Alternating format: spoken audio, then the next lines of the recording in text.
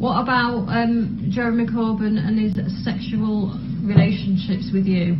He had no sexual relationships with me. Well, he told me you've impregnated women. I'm not impregnated anyone. Oh, I'm sorry, but that's what he said. It's just a lie. It's not a lie. It's a lie. He said that you've impregnated them. I've impregnated nobody. And you've got to be castrated. I've impregnated nobody. He said you've got to be castrated. I've not been castrated. Well, that's part and parcel of the policy. This is not a liar. Curtains all have to be open at all times.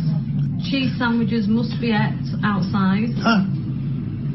And Jeremy Corbyn is gay. He's not gay. He's gay.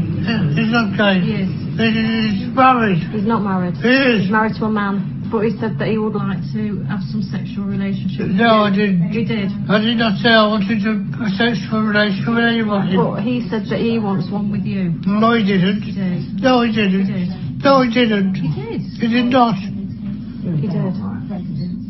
He said that he would like you to come to his headquarters for No. a meeting. He did. I'm not going to. He's got a warehouse full of bananas.